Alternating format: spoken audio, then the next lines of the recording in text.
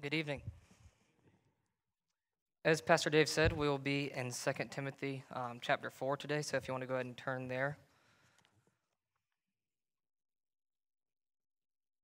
As we are turning there, though, it's important for us to always remind ourselves of the context of the passage that we are studying. So 2 Timothy was a letter that Paul wrote to Timothy while he was in prison, and this was actually leading up right to his execution. So this was going to be his last letter that he wrote to his dear brother Timothy. And that's important because we see in here that this is kind of Paul's final charge to Timothy, who had kind of been his spiritual son throughout the years. And then he had been sent off on his own journey right now. And so this was Paul writing for that final charge and also eventually kind of asking if Timothy could come back to see him just one last time. So we're going to be reading verses 1 through 8, then we're going to pray, and then we'll get into the word. 2 Timothy 4. I charge you in the presence of God and of Christ Jesus, who is to judge the living and the dead, and by his appearing in his kingdom, preach the word. Be ready in season and out of season. Reprove, rebuke, and exhort with complete patience and teaching. For the time is coming when people will not endure sound teaching, but have itching ears. They will accumulate for themselves teachers to suit their own passions, and will turn away from listening to the truth and wander off into myths. As for you, always be sober-minded, endure suffering, do the work of an evangelist, fulfill your ministry. For I am already being poured out as a drink offering, and the time of my departure has come. I have fought the good fight, I have finished the race, I have kept the faith. Henceforth there is laid up for me the crown of righteousness, which the Lord, the righteous judge, will award to me on that day, and not only to me, but also to all who have loved his appearing. Let us pray. Father, we come to you tonight, Lord, just thankful, Lord, thankful for all that you've done for us. Thank you for bringing us here this evening. Thank you for allowing us to come and worship you freely, Lord. Thank you for the gift of your word, that we're able to open it up and study it, Father. Thank you for the gift of your church, that we're able to come together with like-minded believers to push each other closer to you, Father. But Lord, most of all, we thank you for your love and your grace and your mercy, Father, that you would use such wretched sinners like us, Father, to proclaim your gospel. Lord, I pray this evening that I would hide behind your cross, that it would be your words spoken through me, Father, and not my own, that it would be your words falling on open hearts here, Lord, and that you would just bless our time together this evening. So, Lord, once again, we just thank you for all that you've done for us. In Jesus' name we pray. Amen. All right, so for anybody that knows me, you would know that I'm a big sports fan. I can sit down and watch just about any sport out there. But one of my favorite things about watching sports is hearing the stories of men and women that kind of come in an unexpected time and perform the task like they have been doing it for years. Now, admittedly, I'm not a big hockey fan. Never been able to get into hockey. Don't really get the rules, and just doesn't interest me a whole lot. But I can still sit down and watch it occasionally. But there's one rule about hockey that I've always found fascinating, and that is something called the emergency goalie. I don't know if anybody's heard the story from about a week ago, but an emergency goalie in hockey is somebody that just comes to the arena of the game, is not a hockey player in any way. I mean, they may play like on the side, but in no way professional.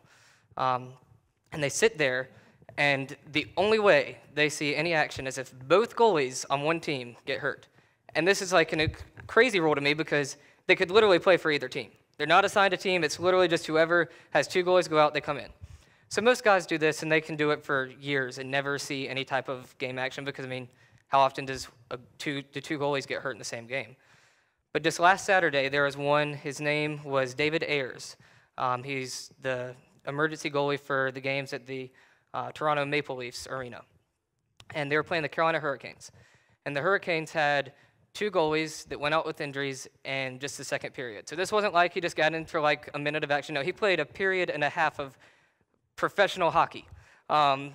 This would be like somebody coming out of the stands to play for Tom Brady or any other NFL or NBA player out there that we would just think they wouldn't stand a chance.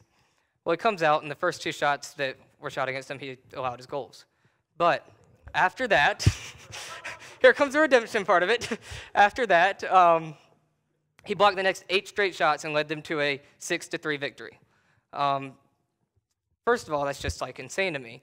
But second of all, he was ready whenever he was called to duty, called to action in the game. And that's what Paul is encouraging Timothy with here. He needs to be ready in every season. So that's going to lead us into our 3 points for tonight. 1 is the charge, 2, the reason for the charge, and 3, the reward for the charge. The charge we're going to see in verses 1, 2, and 5. So we're going to read those, and we'll come back to 3 and 4 a little bit later. I charge you in the presence of God and of Christ Jesus, who is to judge the living and the dead, and by his appearing in his kingdom, preach the word, be ready in season and out of season, reprove, rebuke, and exhort with complete patience and teaching. Skipping down to 5. As for you, always be sober-minded, endure suffering, do the work of an evangelist, fulfill your ministry. All right, so when we look back at verse 1 here, we see immediately that he charges him in the presence of God and of Jesus Christ, okay? First of all, that's important because this is not just Paul saying this, but this is in the presence of God. But it's that detail after that I really want us to focus on, who is to judge the living and the dead. That's something that if we could very easily just read past, but it's not a detail that's thrown in there for no reason. This is reminding Timothy the urgency and the importance of preaching the word, that God is going to judge all of us. And we're going to look at this in 2 ways. One is that God is going to judge everyone around us. I mean, everyone that's ever lived on this earth. And when we think about it that way, our hearts should grieve for the people we know that are not believers. And I don't mean just like the typical, like, I wish that God would accept Christ, but we should really grieve for these people. These are people that are going to spend eternity separated from Christ if they do not get to know him.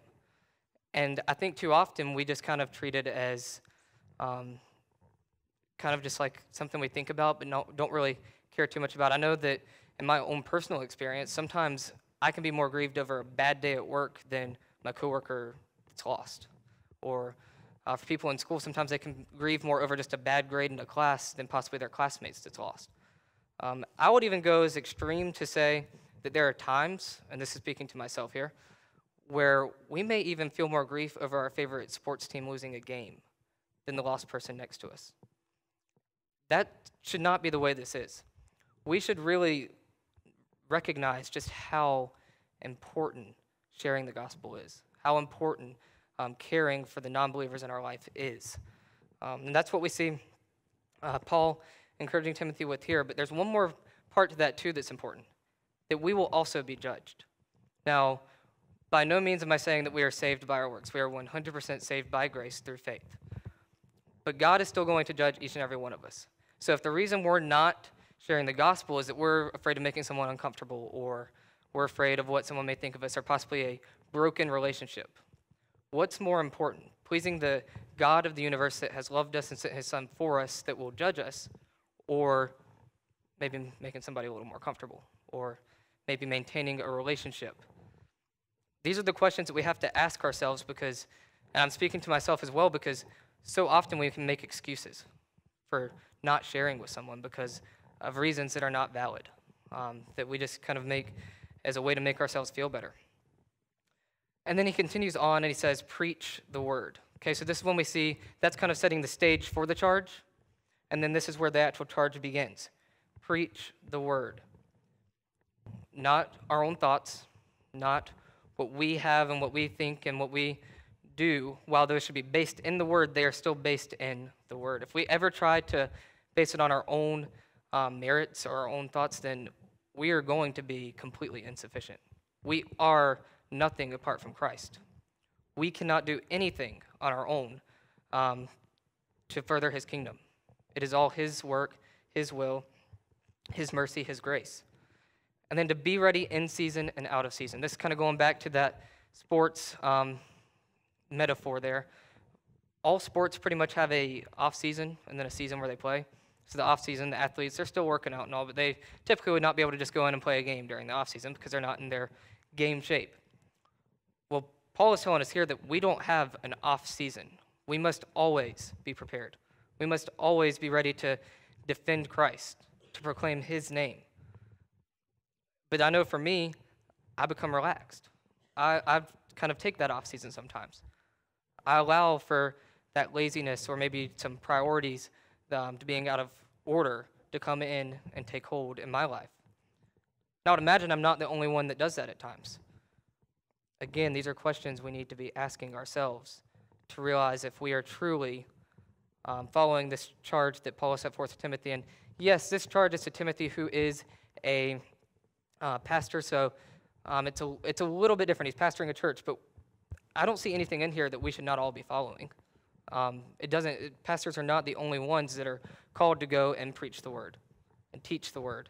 Yes, they may be the only ones that are preaching it over a large group of people sometimes, but we can preach the word to our neighbor or to our coworker, to our kids, friends, significant others, whatever it may be. So we need to be ready at all times. Excuse me.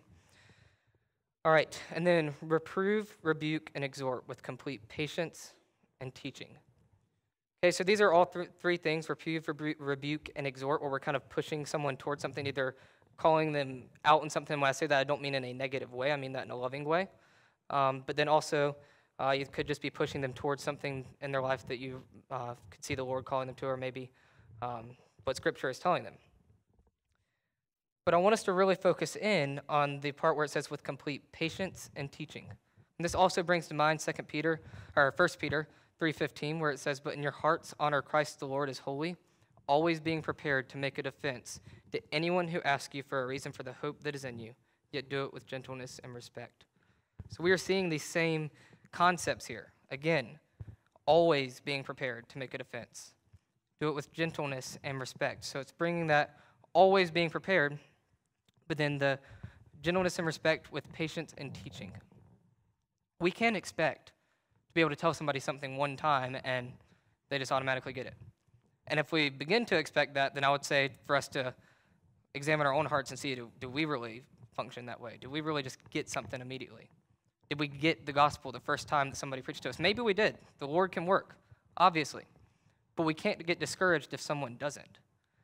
This means this could be a long-term thing. You could have somebody that you shared the gospel with for 25 years, and they just showed no response to it. But in that 26th year, it may be that all of a sudden something clicks, and all of those seeds that you've been planting are all of a sudden watered, and they grow. Just like you can have somebody, and I think this is more of what Paul is talking to Timothy about here as well, that is a believer. And it can be a discipling relationship. I mean, long-term discipling relationships, Paul and Timothy right here. I mean, scholars believe that they had a relationship for at least 20 years. So it's important that we don't get discouraged because we may not see immediate results in something. Discipling relationships take time. They take patience. They take teaching. We must teach and not just expect that they are going to understand something because we read the same passage. Again, these are important questions to be asking ourselves if we are treating our discipling relationships and our gospel conversations this way. Sorry, I've got a little bit of a cough. All right, if we scoot on down to verse 5, it says, "For I am already being poured out as a drink offering, and the time of my departure has come." Oh, wait, sorry, wrong verse. Verse 5, "As for you, always be sober-minded, endure suffering, do the work of an evangelist, fulfill your ministry." All right. Now, this is a comment not meant to be controversial in any way, but I guess it could be. But I think it's important to address because of what the Scripture is saying here. And that is verse 5. It starts with it saying, "Be sober-minded." Now, I want to preface with what I'm about to say, that we're going to take this a little off track here for a second. What I'm about to say is not saying that I think drinking of age without getting drunk is a sin. I don't think there's anything in Scripture that points to that. But what I will say, and Pastor Dave hit on this a few weeks ago kind of as well, is I don't think that it's wise for us as believers to. And that's because, one, we see here to be sober-minded. Even if we're not, say you don't drink to get drunk, how do we know where that exact line is when we go from being sober-minded to a non-sober mind? But on top of that, if we are preaching the word to people, and they see this passage, and they walk in somewhere and see us drinking alcohol, even if you're not getting drunk in any way, their perception could very well be that you are. And in that case, their perception is their reality. And do we really want to possibly diminish what we've been teaching them over a simple drink. Now, that's not to say that if you drink an occasional beer or whatever it may be, I'm not saying you're a bad Christian by any means, okay? I want to make that very clear. I'm not saying it's a sin. I just think it's something that we should consider. And I would plead with you to really think about if abstaining from alcohol would be a wise move, that would be a way that we can kind of die to ourselves for the kingdom. As Pastor Dave said, too, a few weeks ago, he's never met somebody, and I hadn't either, that has regretted not drinking. But there are many people out there that have regretted taking a first drink or drinking at all. Again, something to think about. We're going to get back into this. I just felt like with that being in the passage, it needed to be talked about. But then he goes into enduring suffering. And what Paul is not saying here is there may be suffering or there's the potential you could face some hardships. No, he is saying that there's going to be suffering and endure it. I mean, look at Paul's life right now. He is literally about to be executed for the gospel. There's going to be suffering. And we should rejoice in that. Now, we're very thankful and blessed in this, where we live in this country, that we don't typically face the suffering that many people in this world do for the gospel. We are very fortunate in that. But in the times where we do face suffering, whether it's dealing with possibly losing a job or maybe not getting a promotion or just strained relationships, whatever it may be, we should rejoice in that. Because the scripture tells us all throughout that we will suffer for Christ. Jesus himself said to his disciples that people would hate them because of his name. So when we are facing any type of suffering, what we're seeing is a fulfillment of scripture. We're seeing God's word being made true again and again. So we should be thankful and praise the Lord for that, no matter how challenging it may be. And then we see for him to do the work of an evangelist, fulfill your ministry. Okay, this is kind of bringing the end to the charge and just kind of summing it all up in once, to do the work of an evangelist, to go back to preaching that word, to teaching people, to have patience with them, and to fulfill your ministry. Okay, and this leads us to the reason for the charge. That's going to take us back to verses 3 and 4. I'm going to read those again for us real quick. For the time is coming when people will not endure sound teaching, but have itching ears. They will accumulate for themselves teachers to suit their own passions, and will turn away from listening to the truth and wander off into myths. All right, so when we look at this passage, I think we should look at it in two ways. One, the people around us, and then two, our own hearts. So we're going to look at the people around us first. One, we can look at people that are non-believers, okay? I think Paul is addressing more here of believers that may be falling into some different teachings, but we're going to look at non-believers real quick with this because I believe that it applies to that as well. We see where non-believers a lot of times are not interested in Christ because it does require a change. We can't live the way that we would as non-believers once we become believers. We should not, at least. Now, obviously, we're not perfect, but that we should not be content living in that sin. But looking at it more from the perspective of believers and them possibly not enduring that sound teaching. When we look at that with today's, with the lens of today on it, we see this in a few ways in the church. One, and this is a pretty obvious one I feel like, is the prosperity gospel. People go into that because it teaches that they will be rich, they can have perfect health, whatever it may be.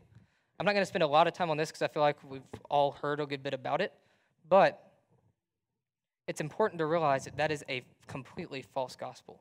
Again, we see suffering all throughout Scripture.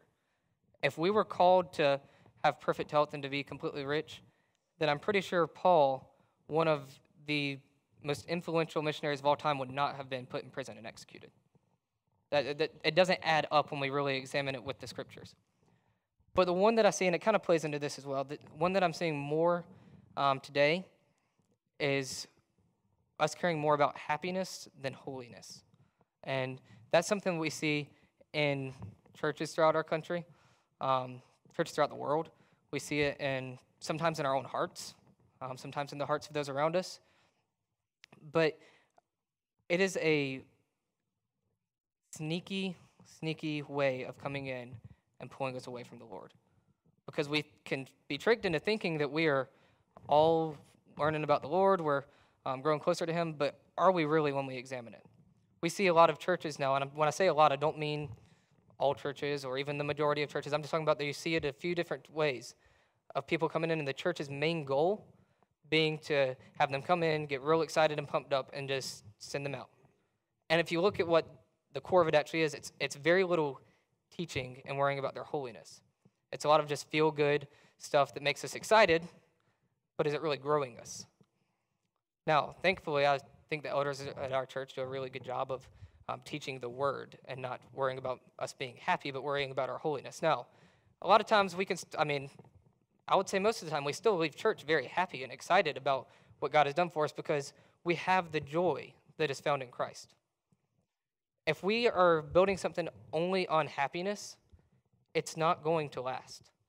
I was talking to Ben Oliver one time. It's been a few years ago. And he said something to me that just stuck with me. Because I was talking to him about I felt like I was kind of in a rut and wasn't really feeling as close to the Lord in that moment. And he was just like, if my salvation was dependent on my feelings, I wouldn't be saved. Because our feelings are going to go away. Our feelings will change. What will not change is the joy and contentment that can be found in Christ. And that leads us into looking at ourselves as well. When we are looking for advice on something, when we're looking for just somebody to tell us where they think the Lord is pointing us, do we go to somebody that we know is going to turn to the Word, or do we go to someone who may just tell us what we want to hear, that's going to tell us what makes us happy? Or when we're confessing sin, are we going to go confess it to someone that is going to hold us accountable for it, or someone that's going to just give the old, well, thanks for telling me, I'll be praying for you, and that's the last time it's mentioned? Yes, it's good to confess sin, but we need to be confessing sin to people that are going to hold us accountable to them. Going back to just worrying about our own happiness, we see in Philippians 4 that happiness isn't going to be what contains us or going to be what anchors us down. Philippians 4, 10 through 12, it says, I rejoiced in the Lord greatly that now at length you have revived your concern for me. You were indeed concerned for me, but you had no opportunity. Not that I am speaking of being in need, for I have learned in whatever situation I am to be content. I know how to be brought low, and I know how to abound. In any and every circumstance, I have learned the secret of facing plenty and hunger, abundance and need. Paul himself is saying right there that he has been brought low. That it's not like he's just always on top of the world, but he is anchored in that contentment that we can have in Christ and the never-ending and never-failing hope and love of Christ. And that leads us to our third point, the reward for the charge. See, Paul follows this up to Timothy with what I would say are three of the most encouraging verses in Scripture. He says, for I am already being poured out as a drink offering, and the time of my departure has come. I have fought the good fight. I have finished the race. I have kept the faith. Henceforth there is laid up for me the crown of righteousness, which the Lord, the righteous judge, will award to me on that day, and not only to me, but also to all who have loved his appearing. So verse 6 is where Paul is informing Timothy that his time is coming to an end, that he is already being poured out as a drink offering, using that Old Testament imagery there, that he is being poured out as a drink offering. And you see here that it's not him saying that this is his own doing, this is God's will, that he is being poured out. Okay, it's not like he is just choosing to, but he is being poured out. And the time of his departure has come. But then verse 7, I have fought the good fight. I have finished the race. I have kept the faith. I know many of you have probably heard this story before, but there was an Olympic runner one time called Derek Redmond, and he had been training for the Olympics his whole life, and he had just had a career that was plagued by injuries. Well, he got to the semifinals of at the Olympics in 1992, and he was running the 400-meter, and just before he had crossed the halfway point, he tore his hamstring. And he tried to hobble his way to the end, but he couldn't. He fell. Well, his father jumped the barrier, made it through security, and helped him finish that race. He helped him get along, and he finished those 400 meters. Well, that is just like Paul is here, except for so much greater. This is not because of Paul's own doing. Yes, he has fought the good fight. He has finished the race. He has kept the faith, but not because of him. It's because of the grace of God. Paul on his own was murdering Christians. But then the grace of God came in, and he fought the good fight. He finished the race. We cannot do it on our own. We are only here because of the grace of God and the love of him. I was listening to the song All I Have Is Christ earlier, and I'll probably end up botching the lyric here, but there was a lyric in it where it says, "If you had not loved me first, I would refuse you still." And that is the epitome of the gospel, that God created the perfect earth and then created Adam and Eve. Adam and Eve were tempted into sin. They brought sin into the world, separating us from God. Then all throughout the Old Testament, we see people having to do ritualistic things, make sacrifices in order to be forgiven for their sins, to showing their faith in the Lord. But then God came down in the flesh, fully and truly man, fully and truly God, living a perfect life, and then giving his life on the cross, taking on the punishment for our sins, becoming sin who knew no sin, and dying. And then 3 days later, praise the Lord, raising from the dead, defeating the punishment for sin, defeating death, and opening up the door to a relationship with him to where we can spend eternity with him. And all we have to do is to turn from our sin and turn to him and put our faith in him. We see Ephesians 2:8-9, "For it is by grace I've been saved through faith." Okay? That is how we are saved, is by grace. Once we are saved, then we have where it comes into verse 8, where we see the reward there for us. "Henceforth there is laid up for me the crown of righteousness, which the Lord, the righteous judge, will award to me on that day, and not only to me, but also to all who have loved his appearing." That when our time on this earth is done, if we are in Christ, we will be glorified with him, and we will spend eternity with him and with our brothers and sisters.